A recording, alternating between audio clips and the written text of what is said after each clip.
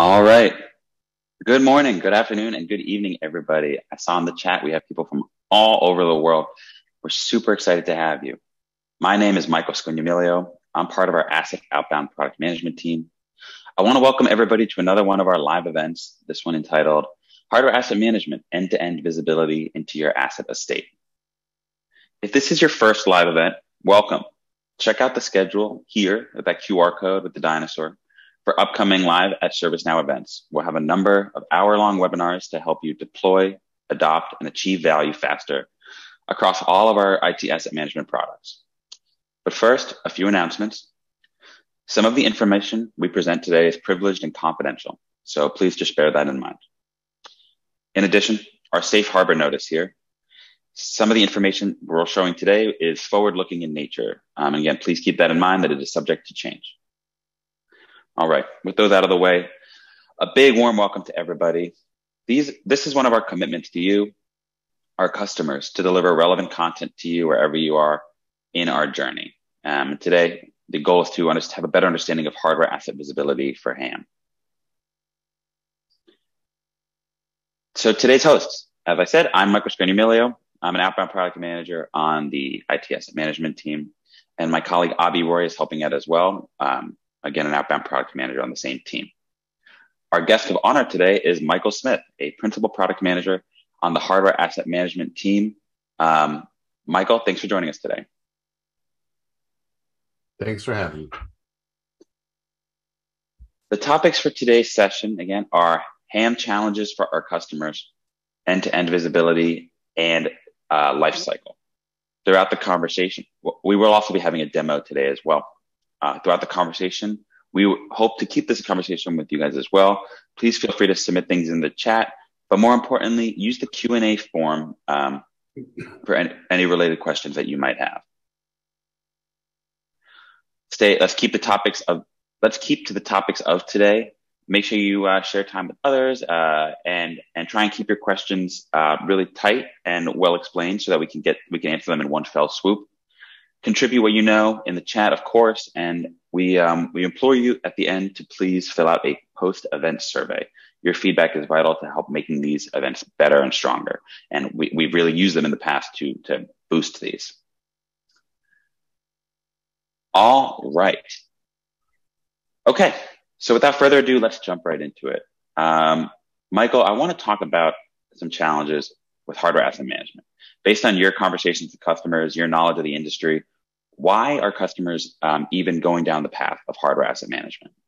Sure.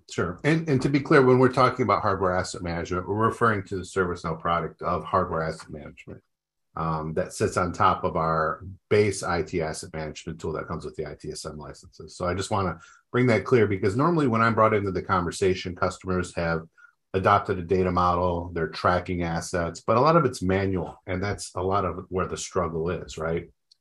And you find at that stage of the life cycle, customers are struggling more with data management than they are with actual asset management. So when they're spending their time focusing on the asset data without a lot of automation, they often don't know what they have in their environment. So they don't have a lot of visibility. It doesn't allow them to do a lot of planning. And in all the other parts of the platform that can thrive with a healthy asset management profile is struggle, like SecOps, incident and change management. So lots of different parts of the group can struggle if asset management isn't done correctly. And if you lose confidence in the data, it's a domino effect throughout the entire IT organization. So, and these bullets here, I mean, this builds off of the ITAM review, and just so how we focus with ITAM and the problems that we try to solve with HAM is giving you that control of your asset. So now you have control of your spend. You can start showing an ROI. You have these numbers to actually stand up and look at where your spend is to improve your supply chain. But that visibility is critical. That's where it starts. Not just having the entire estate visible, but having a clean picture of the data that's within that state that allows the support teams, the compliance teams to be more efficient and to do a better job managing the assets throughout the life cycle. and really understanding what you're managing, right? What's the scope of your hardware asset management tool? Obviously, we recommend having all the assets available and to be managed within the tool, but knowing what's online and what's not, and being able to have that same level of confidence in your asset data when your device is on the network versus when it's on a shelf. Absolutely. So, and each of these five issues comes up probably time and time again with customers. And so it's great to Yep. see them all in one place here. Yeah. So on the next slide, I want to click in a little bit further to visibility, right? Because it seems like visibility is the kind of empowering part of hardware asset management for the practitioner. Visibility, like you said, the domino effect, and just so maybe you can touch a little bit further on the visibility here and double click into that. Sure, sure. And in most organizations, when they reach that first level of ITAM maturity, when they've got a handle on the assets coming into the environment, right? We're collecting the asset data as we're receiving the assets. And then we're also doing a good job as the assets are leaving the organization. These are usually the two focal points when starting a HAM program, is how we're managing assets when they come in the door and how when they go out the door. Where a lot of groups struggle is when other people that aren't on the ITAM team get their hands on the assets. They could be out there doing break fix or change management or deployment. And if you're not doing those updates to the asset records, and a lot of systems are very manual, and you have to swivel chair into another system to make those updates, and you're relying on other people as different lifecycle events happen outside of the purview of the ITAM team. This is where your visibility can get lost. If I'm doing a break fix and I don't update that I did it, because, and to be fair, my job in the data center is to make sure the lights stay on, to make sure business goes on. It's not necessarily to update, make sure I'm crossing all my T's and dotting all my I's. And that's where asset visibility gets lost in most cases. And then we have to go out and do audits that are very expensive and really look at our data and make all those updates. That's definitely a big blind spot for the ITAM team. Yeah, and the one thing that stands out to me from my past on this side is M&A activity, and just the idea of two companies coming together and the two asset estates merging, and the need for visibility. Otherwise, a lot of issues can come up, especially for global organizations. Absolutely, and to make that more even complicated, with people now working from home and assets being more spread out than they've ever been. There's a lot more challenges today than there were even a decade ago. Wow.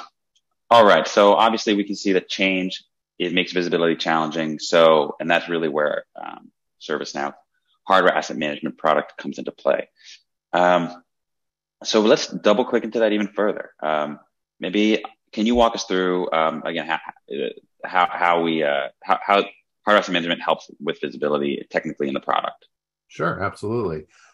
So we have a lot of entry points for assets into the organizations. If you're a recent customer that just started this journey, you're going to be working with legacy tools. Maybe you have a siloed infrastructure. One of the things that we always recommend is to start with some form of ITAM governance, right? To bring these different groups together so they have a stake into the ITAM platform and collecting all this data. So you could have, your data for servers could be in a DCIM tool. Your network gear could be tracked in SolarWinds, and your end user compute could be tracked in SCCM or a legacy ITAM tool.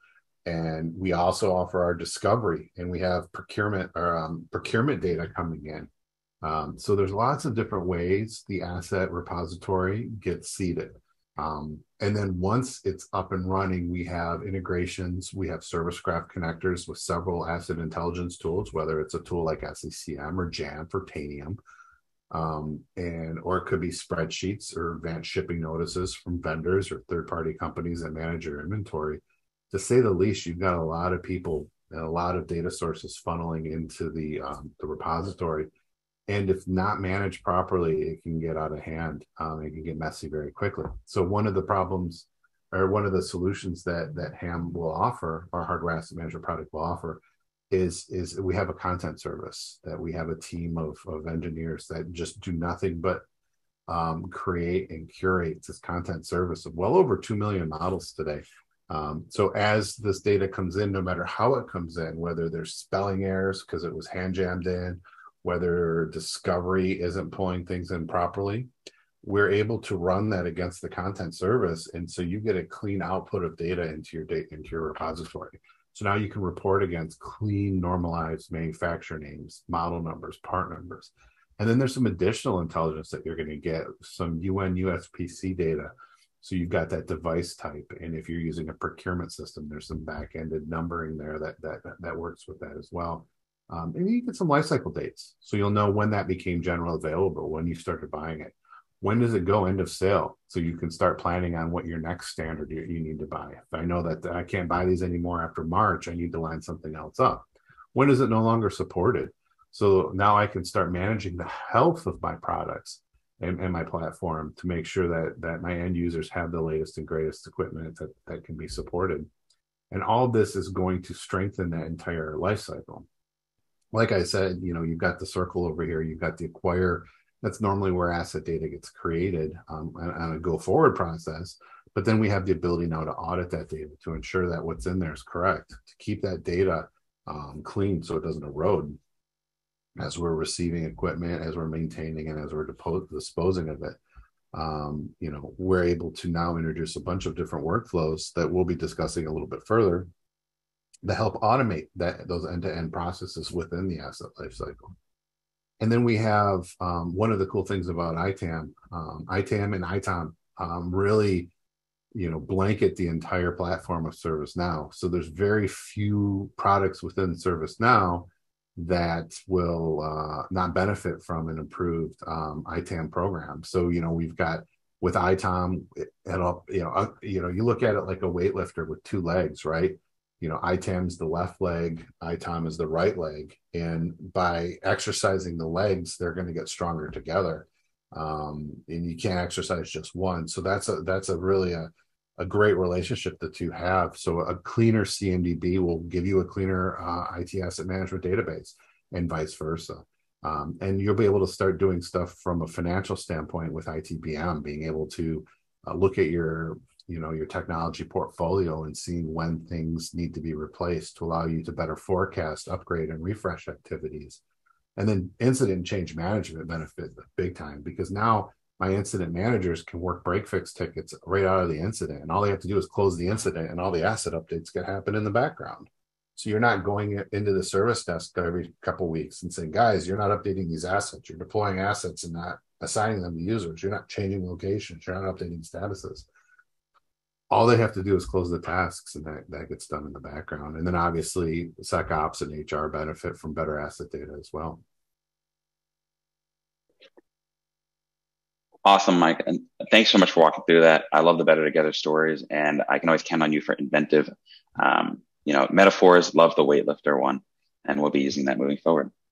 So obviously from the last slide, right, we saw how important normalization is. And I'd love for you to click in for our customers here a little bit more on the content service process.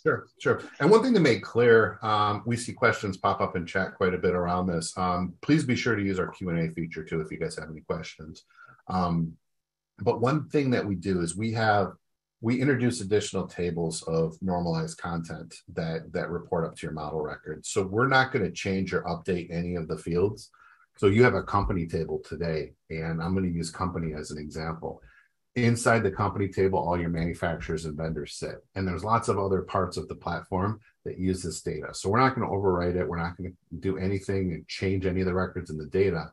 But you may have 40 different versions of Apple in the company table because discovery is writing to that. Procurement might be writing to that. People might be going in and creating vendors or companies on their own.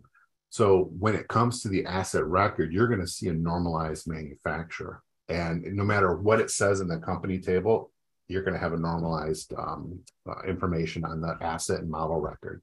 So that's where the content data shines, and that's where the service lives. Now, every week, you're going to get an update. You're going to get a payload of newly created content, updated content. A lot of times, manufacturers will put out a laptop, and they might not know when end of support's going to be. They might not know when end of sales when they run out, right? So a lot of times these dates might not get populated for 2 years after they go general availability. So we're constantly we're working with our major vendors to update these records. We have direct links with them. We have trusted sources that we use to build this data. But you're going to have data that's unrecognized, whether it's coming from a procurement tool, whether it's coming from a discovery or a service graph connection.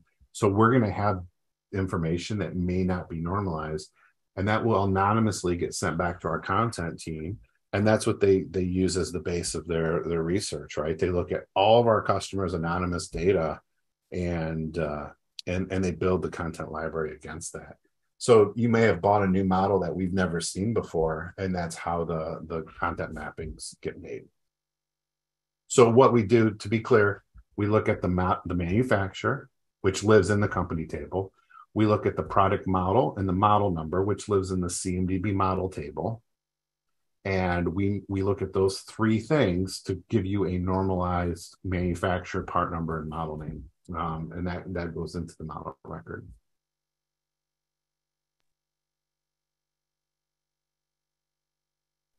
Awesome. I think this slide is another visualization of what you just spoke about.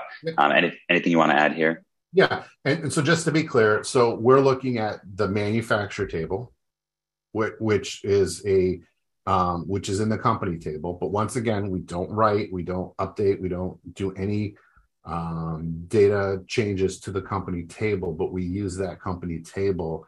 There's a checkbox on there. Is it a manufacturer? Is it a vendor? So every model has a representation of a company and a model information. And so no matter how Apple is represented on the company table, it gets normalized, and it displays in the product. When you look at the model information in the product now, there's a normalization window, and then there's an additional tab that shows all the lifecycle dates. So no matter how it came in through discovery, because discovery may have picked it up differently than the procurement tool or the person that hand entered it.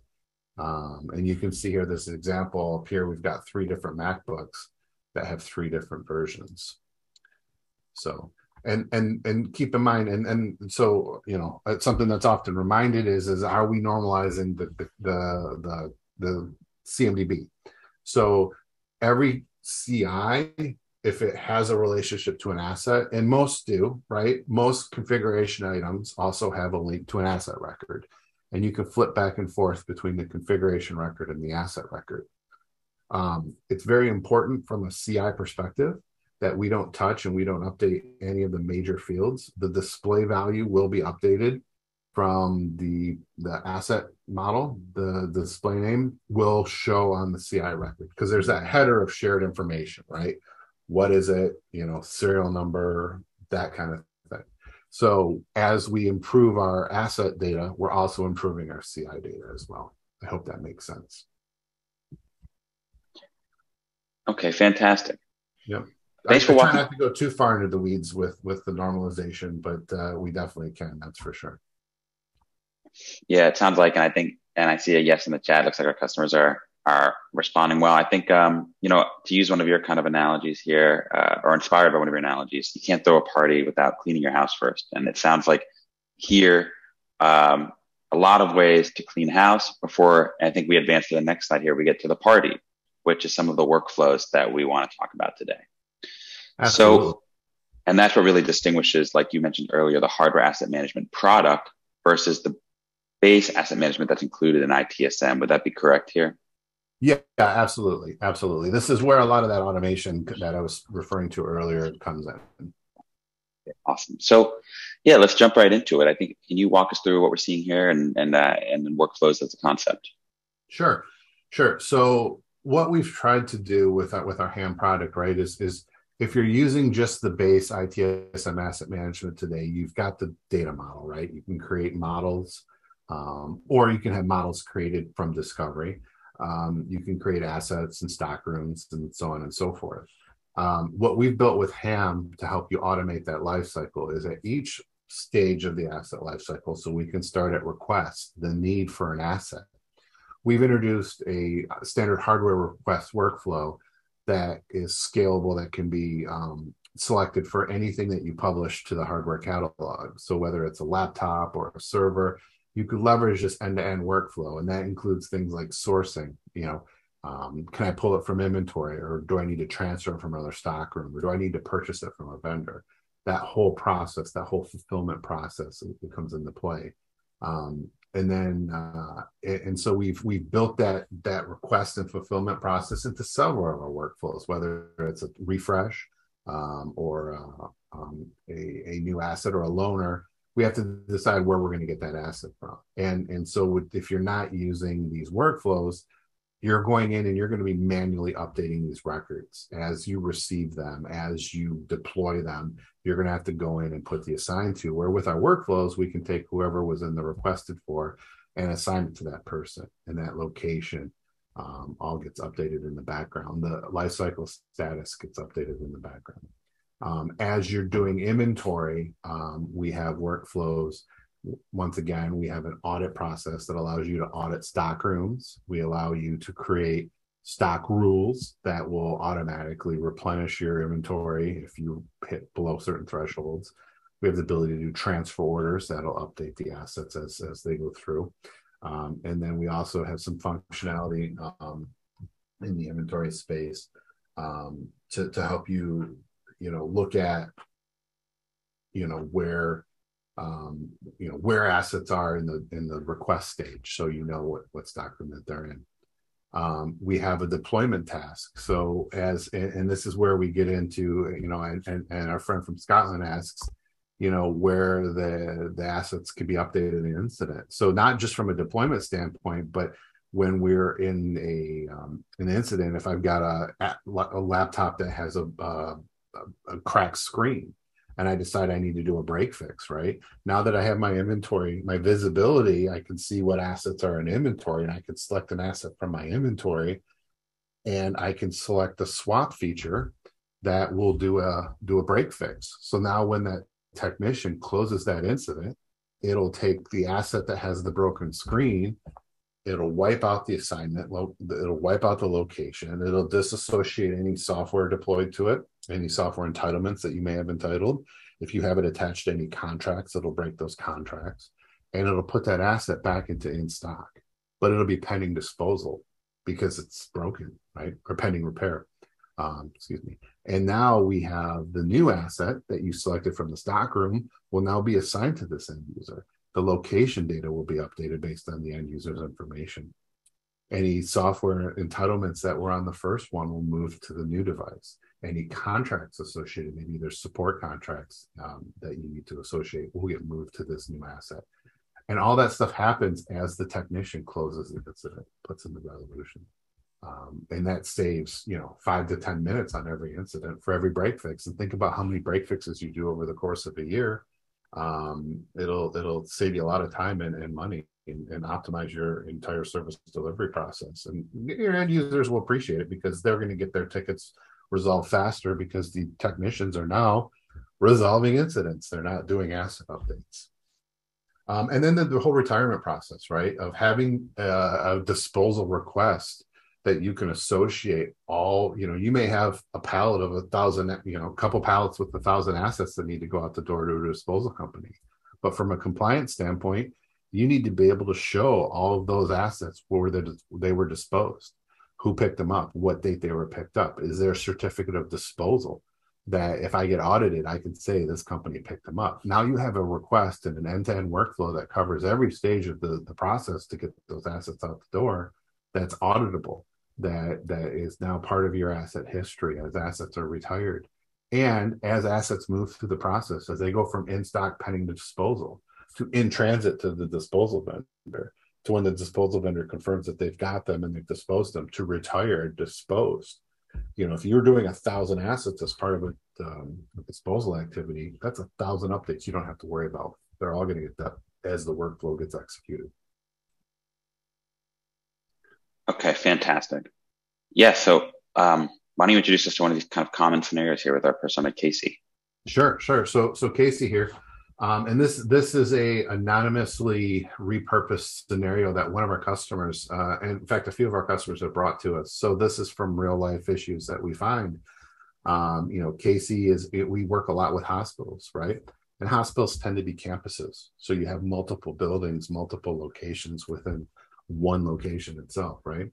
And if you're an asset manager on a campus, it's very challenging as assets are moving around, right? And especially with hospitals, they have to maintain their HIPAA compliance. But there's compliance rules for all sorts of industries. So all of you have to report to some governing body that needs to ensure your asset data, that where you purchased it, where it's at, who has it.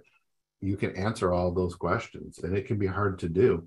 And especially if you have to be concerned with the data that's on the devices, the software that's on the devices, being able to track that to these processes will really help you out.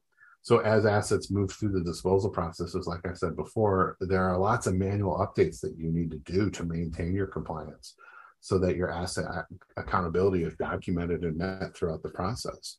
So our solution, right, as assets are collected through various HAM workflows, we're collecting them automatically, tagging them as in stock pending disposal. So we're ensuring that these assets are no longer viewable as available. That's very important, right? Because nothing worse than taking a laptop with a broken screen and forgetting about it on your desk for a week. And then when you finally put it back in the stock room, you just throw it on the stack of the other laptops that look exactly the same. And the next technician can go in there and grab that laptop and redeploy it. End user flips it up and it's broken. Now you've wasted a bunch of people's time. And so now we're able to separate that. So these assets that are pending disposal will start to collect.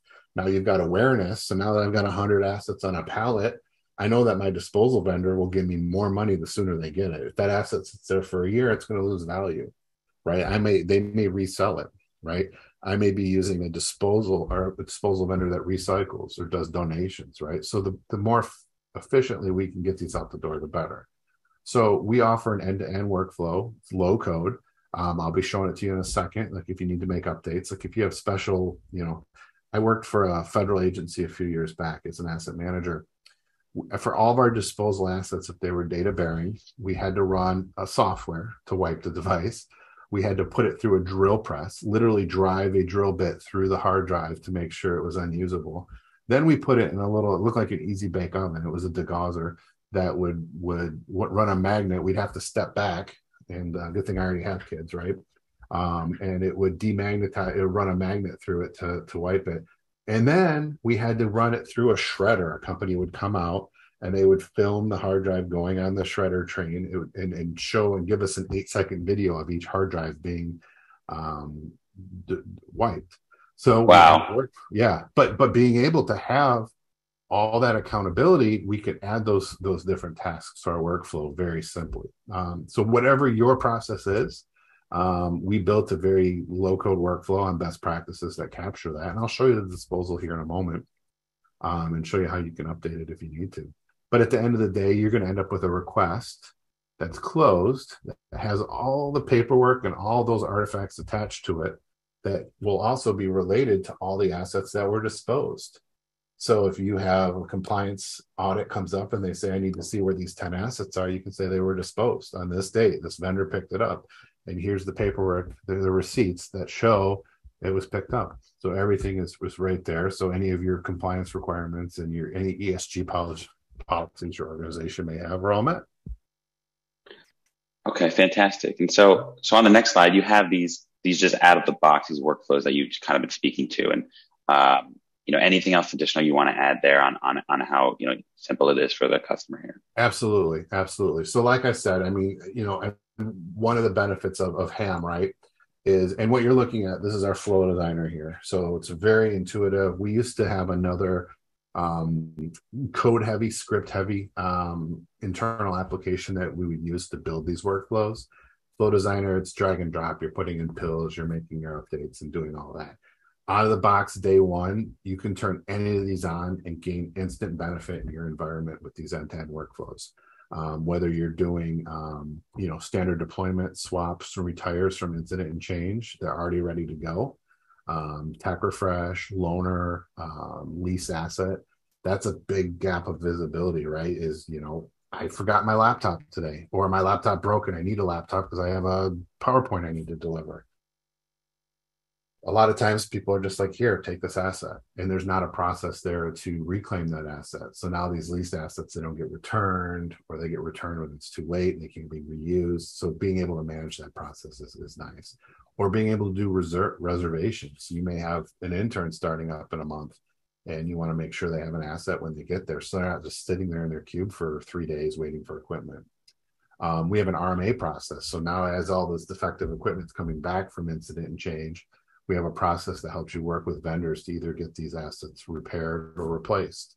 And then we have, we plug in very nicely with HR for onboarding. We have all these, standard hardware workflows, but we also have an offboarding workflow. So as people are leaving the organization, we have one workflow that can collect not only the hardware that they have, but also the software, the SaaS subscriptions, mobile devices, mobile device contracts, all those things that you don't think about when somebody leaves. We can make sure that there's a process that's trackable to get all that stuff back. Absolutely. That's fantastic. I think I still have some mouses from prior jobs lying around. So, having those tracked is key. And they may not be, people might not be losing sleep over mice. The one thing that I've worked at companies where we reclaimed headsets, and some of the in-ear headsets, the team would have to clean those out. Sometimes I think the processes can get a little out of hand. Sometimes you have to look at what's the cost to manage it versus versus that. So totally. All right. So I believe you have a demo for us today. Sure. So I'm going to go ahead and steal the screen share here. Bear with me here.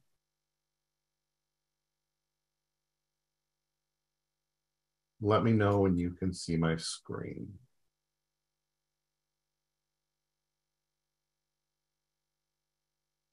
Yep, we can see it. Gotcha. Okay, so what I wanted to do is I wanted to kind of show you guys something that's new that came in our last release. Is we're now offering what we call a guided setup. So this will walk you through the whole process of getting your hardware asset management tool configured in your instance. So this covers all the different steps that are needed. Now this instance has already been configured. It's a demo instance, but I can actually show you what that would look like to actually set up that workflow. And then I can kind of show you the workflow a little bit, and we'll talk about the disposal workflow here. So as you can see here that there's a step to set up all my different asset workflows. And these are all the ones that come with HAM. So these are all those prescriptive low code workflows. And some of these, can be applied to multiple assets. So our standard hardware request, I could have 3 different laptops. I could have a desktop, I have a mobile device, and I just pick this flow and I publish it to the catalog. But for today's discussion, we're going to talk about the disposal flow. So I can come in here and I can see the flow itself. And I can launch the flow designer. I can jump in and I can, make any updates that need to be made. I can look at different snapshots of the flow here. So, and this is something normally you would have your sysadmin do, but you would build out requirements. So like I said earlier, if you had a specific need for maybe data destruction or legal hold or something like that, this is where they would come in and update it. But it's all built as part of this guided setup. So for each of your workflows, if you did have to do customization, like I said, out of the box, they're ready to go. Some cases you may want to define assignment groups or things like that. And that's all done as part of any implementation for all of our workflows. But out of the box, they're ready to go on day one. But what I can do is I can also show you here from a workspace view what these look like. So as a daily asset manager, I can see here that there's already 9 disposal orders that are created in this instance. Because you may be part of a global organization and you may be doing multiple disposals at one time. You may have disposals running in, one stock room here, one stock room there, and it can be hard to track all of them as they're in action. And I can see what stage they're in. So I could see this disposal order from San Diego is in the scheduling stage.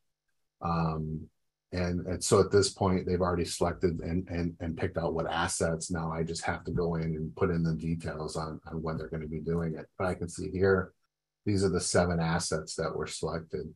There's a verification step at the beginning of this workflow. So it might be better actually if I go in and I show you one that's in the draft stage, because nothing has been done at this point. I just started the disposal order.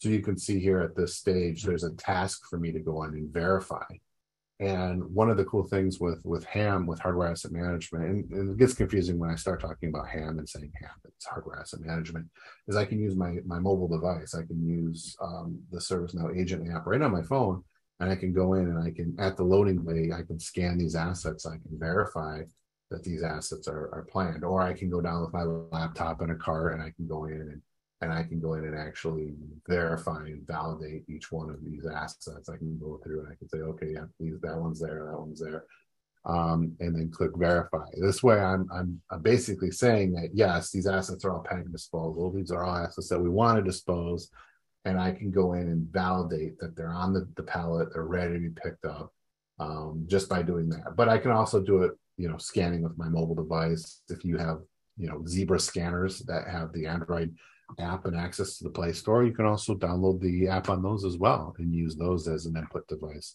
as well. So once I went in and verified this, now I can close this task out. All my assets have now been verified, and when I go back to the asset, I have to do a refresh here. This normally doesn't happen as quick. And now I have a new asset task to schedule the workflow, or schedule the pickup. Excuse me. So when it loads up, now you can see there's a second task. You can see that the verify has been done. Now I have to schedule a pickup. So I call the vendor and I say, hey, when can you be there? Now I know, well, there's only 7 assets. You don't need to send a flatbed. You can, if you have a small truck or a van, heck, you could put this in the back of a hatchback, right? So I can go in there and I can say, okay, well, we can be there on Monday to pick those up. All right. I'm going to send Susan to get those. And if they give you a confirmation number, if there's like a number that they're given that they're working this ticket off of, and you may have pickup details, right? Come to the loading bay, and any additional info can go there. We actually have some of our, there's integrations that you can do. A lot of our customers have built integrations with our disposal vendors, so all this data can be automated and updated. But now that I've scheduled the pickup for this disposal, now there's going to be a new task. So I'm going to come back here and we're going to refresh again. And you're going to see that there's now going to be a task for, and this is where you can insert your data validation or your legal hold or any other tasks that would be required. Oh, I didn't close see, you have to just close the tasks. Oh, I didn't put in the scheduled day. I thought I picked Monday. So that's nice. So now it's double checking for human errors as I'm doing this, which is nice because I am human. So now I can come back in here. Now there's going to be the next task for asset departure. So this is that moment where, as an asset manager, you've all been there standing on the loading bay, going through, making sure that they're picking up all the assets that they're supposed to pick up. And once again, with a mobile device, I can scan and confirm that these assets have been picked up. So I would come in here and I can select them all. If I know there's just 7. And this is something that you'll see in Utah, that we're introducing a concept of pallets. So that'll make making this stuff much easier. So now I can select that these 7 are departed, but I could have also went in and opened up the ServiceNow app and scanned these as each one went on the loading bay. So now I've got this chain of custody that's built into this disposal request. You can see all these assets are now in transit. You saw I only had to click a few buttons, right? So everything is now updated. They're all in transit. And I can close out this task as the truck drives off. I've done my due diligence. I've shown that all 7 assets were picked up, whether I did it with my mobile device or I did it in the app or with a handheld scanner.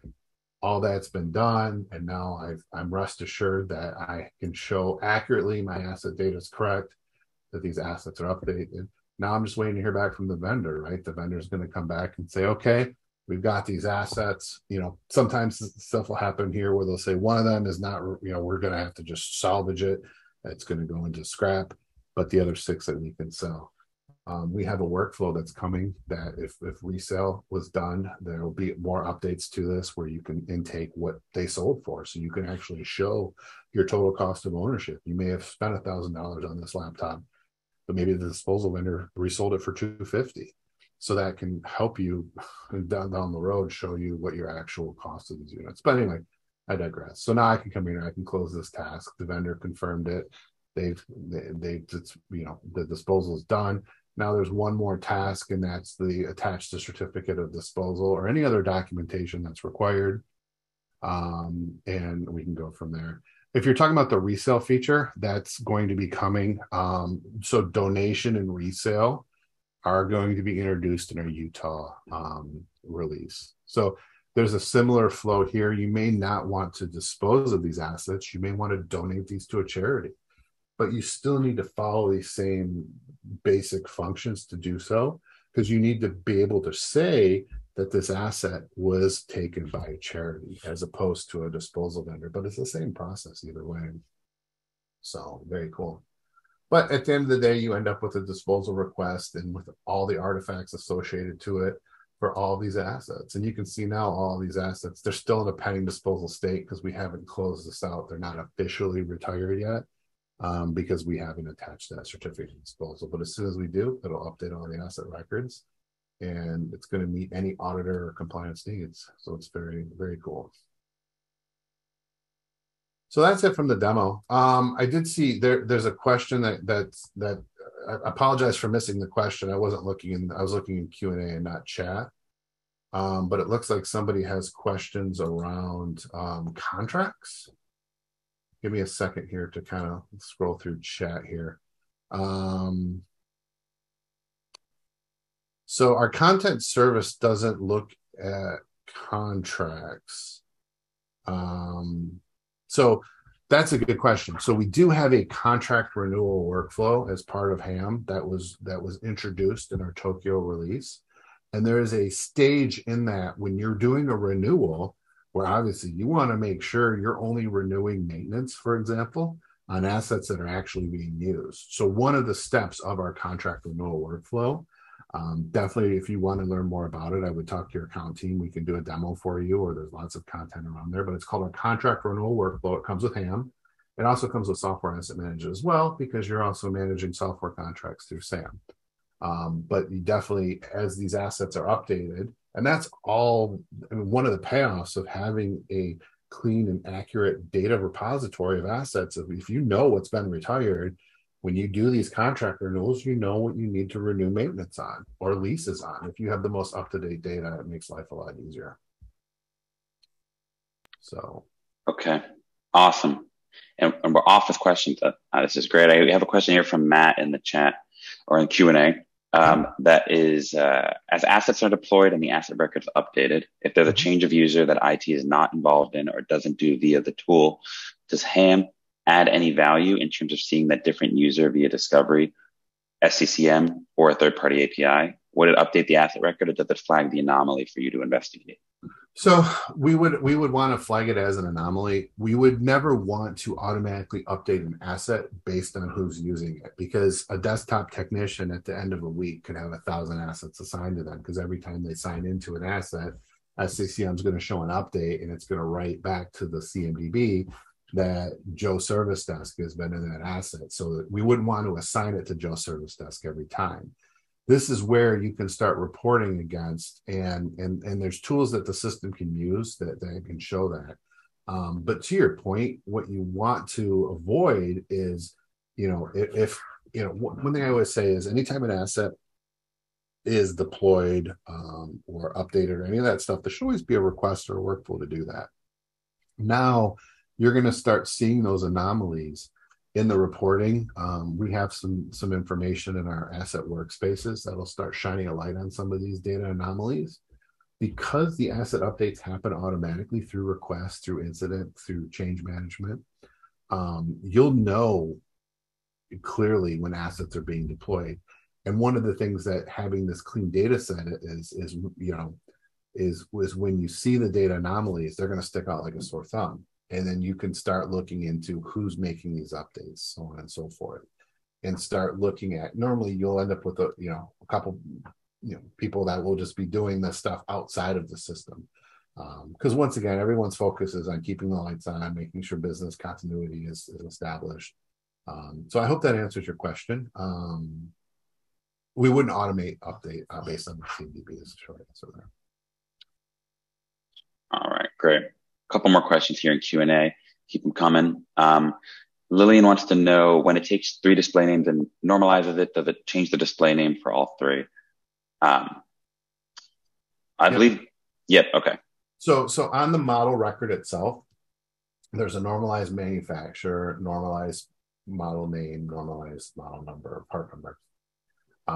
It's not going to the display name at the top, and that's a field that is a cat-native field. It's not editable. It's editable by updating these fields. So that number, that name will change. I hope that answers the question. Awesome. Question here from Tara. That's pretty interesting. So we share our CMDB with other equipment that doesn't require location information, and we are trying to move to a model for fixed location assets, monitors, thin client, docking stations, etc. They run into issues with discovery, overwriting location data, or when an associate is terminated, it gets cleared out. Do you recommend keeping all hardware in the same CMDB, or are there ways to separate hardware types so we can better manage location information? Sure. So there's a location field on the asset record, and then whatever you've done on the CMDB to automate that can continue on the CI record.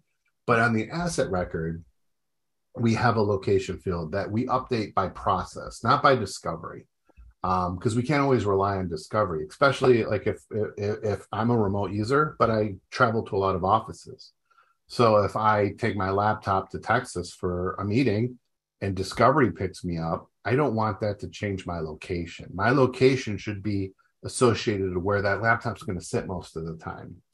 Now, when we talk about devices like data center equipment, servers, network gear, and stuff like that, that should also be updated with process, because at some point there was a deployment task that says, I need you to rack and stack this server in row 6, rack 55, U28, right? So if you want to add those fields to the asset form, and we see that all the time, we see customers go in and put grids or expand their location hierarchy to show those specifics, or if it's in a network closet or wherever it sits, you want to capture that on the location field on the asset form, because at some point somebody asked for that asset to be put there.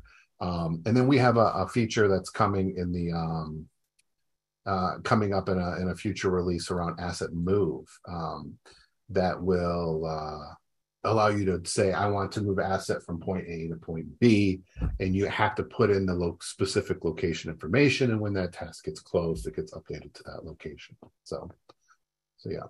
So, and we also, I'm seeing a lot of questions in chat again as well. I just want to make sure we've got like a couple more minutes here if we can hit a few of these. Yeah. One around the CSDM lifecycle, highly recommend. We have lots of documentation around CSDM. Yes, we have mappings to all of our current out-of-the-box lifecycle states and substates that map into CSDM. And so when you guys decide to take that CSDM journey, we support it for assets, for models, for anything with a lifecycle. We align with the CSDM. Definitely a big thing for us. Okay, great. We have a question in the Q&A asking around, what are the best ways to does ServiceNow have a free review, or are there other ways that a customer can do a review of their real estate and see if there are ways to improve how they're using HAM? I love this question. So there's a couple answers to this. So today we offer a health scan that you can talk to your account team, where we come in and we run some scans and look at your configurations and how your environment has been configured and set up to give you an idea there. If you're on Tokyo, you can definitely go through the guided setup to make sure you've set everything up as it should be. There's a lot of configuration settings that get missed because it wasn't very clear, especially if you self-implemented. If one of our partners helped you implement, then they should have checked a lot of these boxes. But when we self-implement, sometimes we can miss things, right? So it's helpful to go through to make sure things have been configured. And then we just launched with SAM. It's called a SAM Success Portal. Highly recommend you check that out. It's got a value builder. It's got a few things. It allows you to really track your maturity. We understand that if you were to turn HAM on when Paris came out, and we've had 5 or 6 releases since then, you may not have jumped on every feature. You may not be using everything. So now as your appetite for ITAM maturity expands, you can track goals, you can track this stuff and do that. We're bringing in a HAM Success Portal as part of an upcoming release. So that's in our roadmap. So you'll be able to have that same maturity journey that you can track metrics against in the platform as well. Awesome. I love that we're sneaking in different roadmap tools here and there. That's fantastic. Yep. A couple more questions. Edwin wants to know, will the asset move take into account? Okay, this is from something we already discussed. Will the asset move take into account the difference in location requirements? Michael, does that ring a bell? So any of our workflows that track to location track to our common location table. It's common core data. We're just consumers of that data. Asset managers don't manage that data. However, your organization manages your location hierarchy, you can scale our workflows to match that. So some locations track, when they track a location, they'll track the floor, they'll track to room. If you're using our WSD, our workplace service delivery product, it scales off the location table as well. So you can map to the locations as your organization sees fit. We see a lot of organizations just track to the address. But once again, your address could be a 30-story office tower. And a laptop is on one of those stories. So if you want to track the floor and room, if your location hierarchy provides that data and you've configured your tool to do that, our workflows are completely in line with that. They need to be. All right. One more question here, unless more come through, because we have a little bit of time. Is the CSDM part of the platform, part of HAM Pro, or can it be leveraged even with ITSM's asset management? Our common service data model is a ServiceNow platform feature. It's for any part of ServiceNow, ITAM, incident. It's everything where there's a life cycle. What we were finding as we were rapidly maturing through our initial releases up until I think Istanbul, it was either Istanbul or Kingston, somewhere around there, the concept for common service data model was said, hey, we should all be using the same taxonomy. So when we say something is in stock, it's in stock, because in stock could have meant something else in a different platform. So this is the whole point of the common service data model. And it's still, even though it's been around, it's still kind of new, but it's really getting all of our different product areas using the same terminology when it comes to lifecycle information.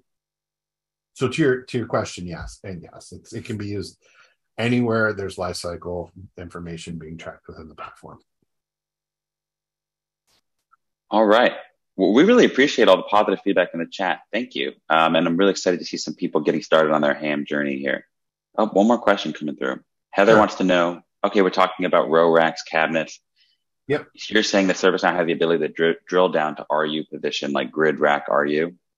So yes, you could configure it to do that. Absolutely. A common configuration we see is if an asset is in a data center, you would configure it to show a grid or a rack or a U space on the asset record. It's not out of the box functionality, but that's the beautiful thing with ServiceNow is it's highly configurable.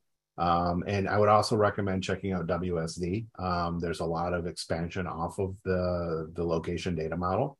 But because we've built this, we build ham. So at whatever level of location you're tracking, it's compatible to work with that. So if you're, and then one of the other things too that comes with a mature location hierarchy is a mature process to manage that location hierarchy as well, because you have to have somebody that goes in that makes all those updates as well. But absolutely, you can add those fields to the form. You'll see in our Utah release, new fields added to the asset form for assets that are in a stock room. You're going to see island space. Now, we've introduced that from a platform feature. So any assets that are in a stock room, if it's, because some stock rooms are the size of my office here, or maybe it's a drawer in somebody's cube, it could be a stock room, and you're just, tracking cell phones. But you could also have a stock room that's a warehouse that's the size of a football field. And knowing that an asset's in the stock room is helpful, but not knowing what aisle and what space on that aisle the asset's in. So that'll be out it's somewhere at the beginning of Q2, end of Q1 in our Utah release. So stay tuned. Great questions. Awesome. I really appreciate the interactivity. This makes it fun for me to do these when you guys ask all these great questions. I really appreciate it.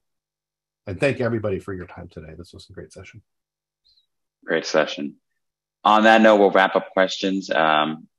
So yeah, it sounds like a lot of people are at different stages of their journey. So because of that, we have a number of white papers and user guides online.